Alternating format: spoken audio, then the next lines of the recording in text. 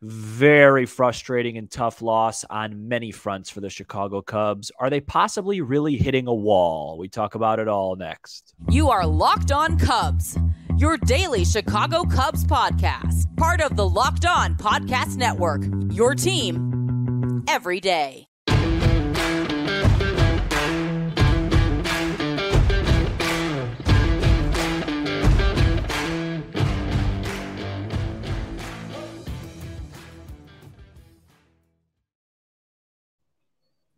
You are Locked On Cubs, part of the Locked On Podcast Network, your team every day. Alongside Sam Olber, I'm Matt Cozy. Please support the show by following on your preferred audio platform, and you can watch, subscribe, and leave a comment on YouTube. Thanks so much for making us your first listen. Sam and I are lifelong fans, taking our passion into a discussion with you on all things Cubs. Today's Thursday episode is presented by Game Time. Download the Game Time app, create an account, use code LOCKEDONMLB for $20 off your first purchase. Last-minute tickets, lowest price guaranteed with Game Time. Cubs lose 13-7 to the Pirates on Wednesday. They're a half game up on the Marlins for the third wild card spot. Diamondbacks did win on Wednesday and are now a game and a half up on the Cubs as the Marlins, Reds, and Giants all lost. In Wednesday's ball game at Wrigley, the Pirates led 8-1. When the Cubs got it within 2, with the main highlight being an Ian Happ grand slam to make it 8-6 in the 5th, but the Pirates immediately responded in the top of the 6th and held the lead from there. Sam, there's a lot to talk about from this 9 innings that we just witnessed. Yeah, I think there's a lot in it. I don't think we have to cover all of it because it's not really, the pattern we get into on this show throughout the year is we break down the game and then we get into, short and long-term consequences. There is no long-term consequence. There's 10 games to go and it's a sprint. It's only short-term. So the fact that they fought hard and that Ian Happ had a good game, none of it matters. It's just about wins and losses at this point. And I'll preface my comments by saying that this was one of those games I would file under the many this year that just felt like if the Cubs had no luck at all, they would have won it. Justin Steele did not pitch well, but there were 6 straight singles. None of them hit well. A huge little tapper back to the mound that resulted in a big inning. Morel hits the balls hard. There was a big missed call by the umpire. All that being said, you score 7 runs against the Pirates at home with Justin Steele on the mound. You've got to win that baseball game. And I'm going to be very light in my criticism of Justin Steele because he has been so great and so reliable this year. And it's just unfortunate that his last 2 outings, in 2 very important games have been rough. I thought his first one, I thought they were very unique.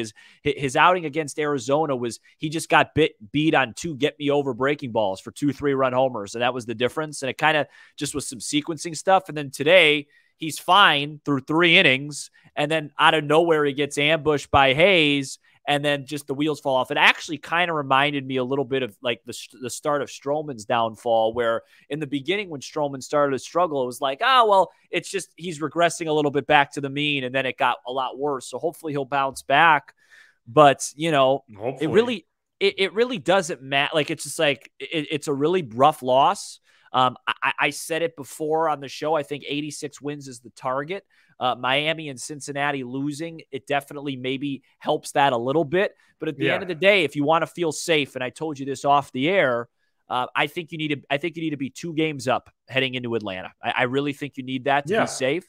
And the Cubs are a half game up right now, and they have their game in hand on Thursday, which we'll talk about. But they lost another opportunity tonight. The vibes were great heading into the game. Marlins were losing pretty big. Reds had already lost. You felt like, hey, if we get this, we're back to having a little bit of breathing room and feeling good. And now, after a loss like that, you just set yourself up for a very, very scary proposition on Thursday because there is no more bigger must win than a game like that. I will say, with possibly 2 more starts from him, the Steele thing is a major concern in the short term. Yeah, sure. I like framing it that way. I think that's once again a good call by you. And the fact is, in the short term, this is major. Your number 1 pitcher, and he falters mightily. 2 starts in a row. Yeah, they're vastly different. Bailey falter. Yeah, but 6 runs allowed each of the last 2 outings. Again, vastly different, but that's a major run scoring total. And he's missing up frequently. Yep, he did miss. He missed a lot. His lack of a put-away pitch, is something that has hindered him these last 2 times. Not to say that he covered it up in the past. It was just that it's worked out. And, his ERA is now up to an even 3. The Cy Young conversation is no more. Done. And, that's disappointing from a personal standpoint for him as well. But, sure. He has 2 more starts on the calendar, possibly even the season finale, which with the tie-breaking scenario could be for a playoff spot. Right. So we'll see.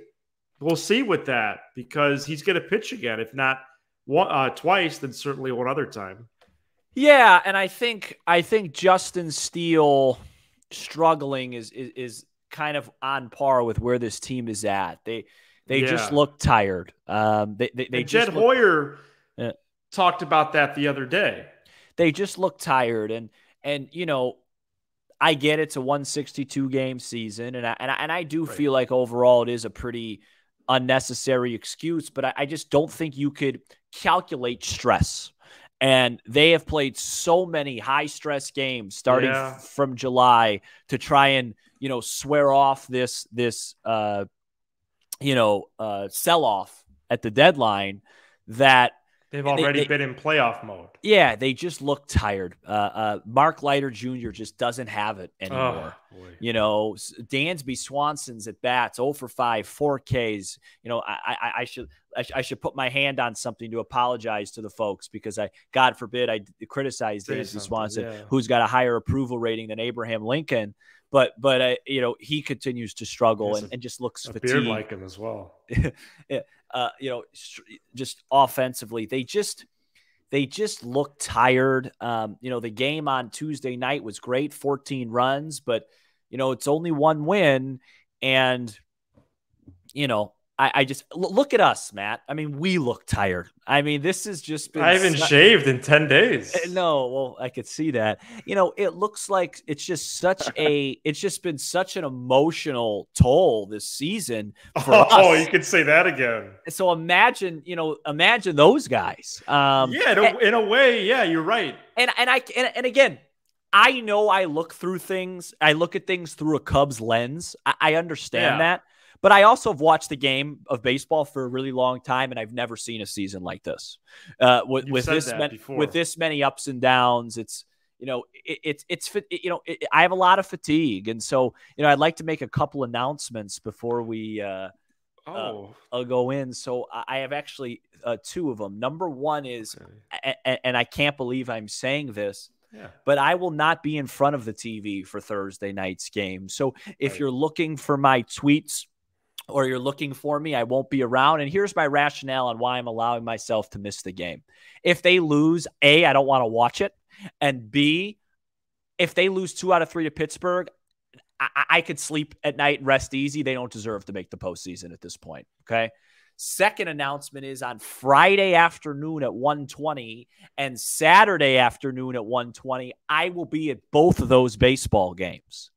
One through work, one actually through a little podcast situation. So if you want to come say hello, say hello. But if they lose those games, don't talk to me. So that's going to be bad. If they so we're not even going to think that way. I just hope they win Thursday, so the Friday game I'm going to has a good vibe around it. Because if they lose Thursday, I might call in sick Friday and just not go. Right. Somebody could sell my ticket. Sell it to Ronnie Woo Woo. Yeah, he's been around a lot more here in the second half. We're going to preview the series finale. Can we be done with the show, or do we have to keep going? We got to hit the 20 minutes. So I'm so tired, man. I do have one other note from this game offensively. I do want to note Miles Mastrobuoni. Yeah, good note. 3-hit game. And in the second half, Sam Mastro is 15 for 44, which is a 341 average. No, well, this is the guy I thought we were getting. A guy 41. and a guy that hits good pitching. Like, he was in there against Keller for a reason, and maybe they catch him at the right time because he's better defensively than Morel and Wisdom. So. Right. Yeah, no, he was awesome. He was great today. I mean, Happ's grand slam was his biggest swing of the season. I thought Morel had great ABs all night. Bellinger had a couple of hits. Yeah. Talkman had a couple good ABs, but it just, offensively, they scored 7 runs. They did a nice job. It just wasn't, it's hard to win when you give up 13. I'd make a 13-7 Steelers-Bears joke, but that seems inappropriate with what's going on. Well, I mean, I'll piggyback off that. The Cubs scored 14 on Monday night. Tuesday night, rather. That's going to be more than the Bears score this Sunday. Yeah, no Bears jokes though, because it's becoming kind of traumatizing. Yeah. So coming up next, we're going to preview the rubber game. It's Hendricks versus Oviedo. Yeah, coming up next. Oviedo, but all right. Today's episode is brought Oviedo, to you by Game what is it, Time. an Italian restaurant? Or buying tickets to your favorite events? Should it be stressful? Game Time is the fast and easy way to buy tickets for all the sports, music, comedy, and theater near you. With killer deals on last-minute tickets and their best price guarantee, you can stop stressing over the tickets and start getting hyped for the fun you'll have. For example, Sam's going to be at the games Friday and Saturday. And Game Time has great deals right now for Cubs Rockies. When we think Cubs Rockies, we think of, just a historic matchup, good players on both sides, good history between the two teams. And so you can watch this historic matchup this weekend, Friday, Saturday, and Sunday, Clark and Addison. And you can do that by downloading the Game Time app, creating an account, using code LOCKEDONMLB for $20 off your first purchase. Terms do apply. Again, create an account, redeem code LOCKEDONMLB for $20 off. Download Game Time today. Last-minute tickets, lowest price guaranteed. The Cubs play the Pirates at 6:40 p.m. Central Thursday. Weather permitting, and you can listen to every pitch with the Cubs hometown broadcast on Sirius XM and the SXM app. Search Cubs or tune into channel 844 and catch the Cubs all season long on Sirius XM. And hopefully we're going to need that radio call for the postseason, as I had a nightmare during today's game when Boog and JD were talking playoffs, and Boog snuck in there that he's doing some games. They won't let him. That he might be assigned the Cubs series. They won't let him do the Cubs series. No way. But Cubs have to win the series at 6:40 Thursday. It's Hendricks versus what's his name? That's going to be Oviedo. Hendricks has allowed only 3 and 2 runs respectively into the 6th. His last 2 starts. Oviedo with a ton of strikeouts this year, but an ERA at 4.5. Horner, Happ, and Morel with the best splits against the right-hander. And Sam, first impressions of this game that the Cubs have to win. Yeah, obviously always feel good when the Cubs are in a must-win game and Kyle Hendricks is on the mound. Good point. With that being said, there are some guys that really bother him on the Pirates. Brian Hayes and Connor Joe, I believe, are the two. And, I think his last start against Pittsburgh was in Pittsburgh. He got lit up in the first inning and then didn't allow anything the rest of the game, which is not uncommon for him. I know Oviedo's faced the Cubs this year. I think they handled him okay. I don't recall. They did. Yeah, I think they handled him. So, we'll see what happens. They need, it's just, I understand if they lose tomorrow, they're still technically tied for a wild card spot, would be eliminated by the tie, but it just feels like this is a game you need vibe-wise. You can't, if you lose 2 out of 3 at home to start this series, to start this homestand, it starts to feel very much like a collapse where it's like, okay, it wasn't just a bad road trip. Like, you just got to win. You got to win this game.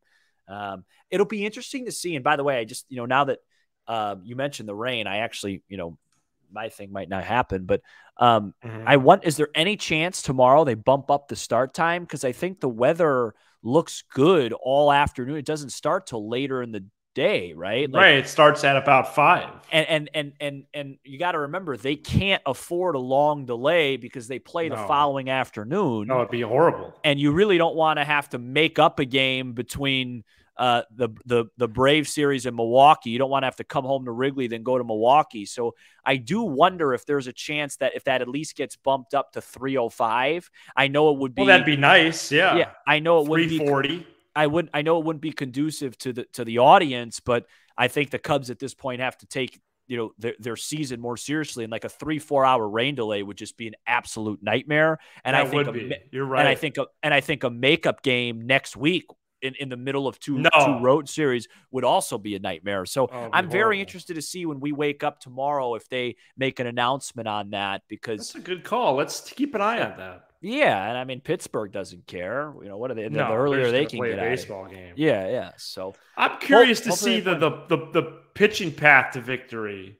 Oh, it's a great point. Because I would go Hendricks to Merriweather to Stroman, but I think you will see Merriweather and Stroman out of the pen, and I think you'll see them out of the pen rather, but likely flipped. Yeah. Although it would be ideal to have a bridge in between Hendricks and Stroman. What's your rationale of Stroman late instead? Because Stroman's going to be a bulk guy. You want him to pitch more than one inning, so he would just come right in after Hendricks. Yeah, I wonder if you really don't respect what Merriweather's done at all. Could Merriweather be like a middle closer? No, I think he's the closer right now. Pitch like a lockdown 6th or 7th, and then Stroman finishes the 7, 8, 9. I think you go Stroman to Merriweather. All right, well, I think Merriweather's earned that spot, and I don't want to. I don't want to deal with Stroman. Well, Merriweather's a good pitcher. Don't get me wrong.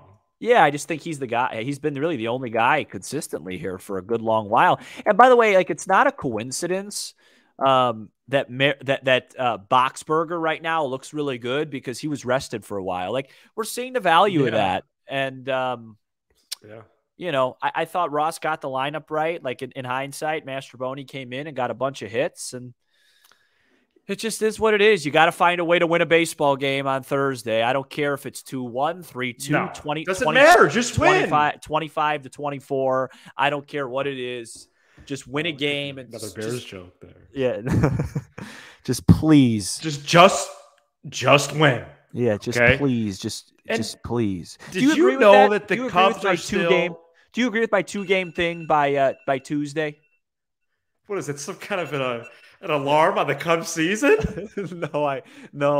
I got laundry in the dryer. So, and I'm going to spend the rest of my night folding laundry. Go ahead. Did you know that with Tauchman starting and leading off, the Cubs they still have a massively good record, 37-20. Yeah, he'll be leading off. He had good at bats. He's starting to come around again, I think. Do we see any chance we see Canario in the lineup Thursday? Well, I'd like to re-ask my question because you kind of just ignored it. Oh, what was it? Do you agree with my 2-game lead by Tuesday? I think they need that with the schedule set up. I don't. It's not that I disagree with it. I just don't see it happening. Really? I think they're going to be tied or a game up going into that final week. Oh, well, then it's over. Then the season's done. If they're tied. Well, I think that they're going to do well the rest of this week, but so will some of these other clubs. Well, let's think about this. Wait, the Marlins are playing the Brewers this weekend, right? Yeah. Oh, so hold on. So I would be feeling really good if they are up 2 games. Can I just talk on my own on my show for a second on our show? When was the last time they've been up 2 games though? I don't. Going into the Arizona series. Yeah, I mean, so come on, No. Going into the road series a week ago, 3 days ago, going into Saturday, they were 2 up. I thought it was a game and a half up. No, because every time they lose to Arizona, it's 2 games, dude. Listen to me. I want them to be 2 up. It's hard to see. Okay, so if it's hard to see, let me put on some LensCrafters contact solution for you. Okay? Yeah. If they win tomorrow, they're a game up on a playoff spot. Right? The Marlins are off, right? Yeah. So you're telling me at home against the Rockies, and then the Marlins and Brewers play, they can't gain 1 game over the weekend? Well, I appreciate you breaking it down like that. I'm just not in a good place with this team. No, I'm not. But yes, you're right. Based on what you're telling me, they could be 2 games up. You're making my point for me, though. If they aren't 2 games up, I think they're in serious trouble. Of course. They play 2 of the best teams in baseball next week. All you got to do is win 3 of your next 4. Just win. And then Miami's just got to drop 1 of them. But in my defense. No, that'd be 1 game. They play all these pitchers. No. Like this weekend, they face a pitcher. Here, let me reach. I don't like going on my phone during the show, but just give me a minute. I'll go on my phone too and check it. Okay, here are the ERAs of the starting pitchers this weekend. Some guy named Davis, 958. Okay. Flexen, 719. Hit the weight room. Bloch, 532. Get out of pen. I mean, it's just ridiculous ERAs. My dad just sent me a text. Yeah, I was going to say. Leiter and Palencia all should be DFA'd. Who'd he say? Palencia and Leiter. No, the bullpen looks like they just ran like a triathlon or something. Also, Marquis reported during Wednesday's game that Jamer Candelario, remember him, is likely going to return Friday when he's eligible to be activated from the IL. Maybe he'll get hot. Coming up next, we have a major announcement to celebrate on this somber show. Episode. Yes. I feel like we always have great moments at the worst time. Nobody saw it. Please stay tuned. Today's episode is brought to you by FanDuel. Oh, boy. Get ready for the NFL season with incredible offers from FanDuel, America's #1 sports book. Right now, new customers can bet $5 to get $200 in bonus bets guaranteed. Plus, all customers who bet $5 will get $100 off NFL Sunday Ticket from YouTube and YouTube TV. Now is the best time to join FanDuel. The app is easy to use, and you can bet on everything from spreads to player props and more. It's at this point in the ad read where we talk about the Chicago Bears, who are an unmitigated disaster. Okay? They're going to get smoked on Sunday. The line is like 2 touchdowns. This is an NFL game. 325 slot, the #1 broadcast team, and they're going to get smoked. Okay? Oh, boy. And that's your Bears report. Visit FanDuel.com/lockedon and kick off the NFL season with an offer you don't want to miss. FanDuel, official partner of the Locked On Podcast Network and the NFL. Folks, now's one of those moments in the show where we express our immense gratitude. It has been an absolute thrill of mine to do this show since July 5th, 2022. And since the calendar turned this year, really about late January, early February is when we took off. Yeah. And we are happy to announce that this week, actually on Wednesday, we surpassed the 1 million downloads and views mark for 2023. This is incredible. Thank you to everybody, especially the everydayers who are with us all 5 episodes. Thank you for your time watching the show, listening to the show, Apple, Spotify, wherever you get your podcast. We have a cool graphic here from the network. I'll post this on socials on I'd like to post Thursday at some time. Oh, great. 1 million downloads, Sam. Oh, I'm live. I was just enjoying the night. No, it's awesome. Yeah, it's awesome. It's like I said, I no matter how this season ends, and I know this is kind of cliche, but I'll never forget the 2023 baseball season. No. For me, it's, and I told you this on the phone today, it's really been a mainstay of positivity for me. Not the season, but the show. I can't remember one time this season hitting the end button, hitting end recording, and feeling like, I didn't really like that show, or I didn't have fun. Yeah, or that's really cool. I didn't want to do that. I've never felt one time where it's like, oh man, I don't want to do the show tonight. Like, sure, there's some nights where you don't want to talk about a terrible loss, and tonight's no exception. But separating the results with the actual business of the show. Like people have reached out to me, and have been so kind and has asked me to reach out to other people and come to things, and it's just been a really kind of cool moment for us and you and I as a team, and here's to the next 1 million, and hopefully, and hopefully, and hopefully it comes this October. Yeah, hopefully we keep because if they were to win a champion, let me tell you this: that 1 million would double pretty quickly if we do a live show after they win a championship. But absolutely, we might be a year away. 1 M's in 1 month. That'd be pretty cool. I'd like to end our 1 millionth episode by congratulating Quas. All right, yeah, the 3-run homer.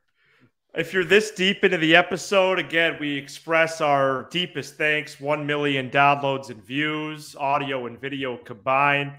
And then a teaser, as next week we have another major announcement, as you're going to have a option to an outlet to listen to us even further and support us even more. We're very excited to announce that next week. Thank you so much for checking out this edition of Locked On Cubs. Be sure to hit subscribe on YouTube and smash the like button for the algorithm, Apple, Spotify, and streaming on SiriusXM. He's Sam Olber. I'm Matt Cozy. This is Locked On Cubs.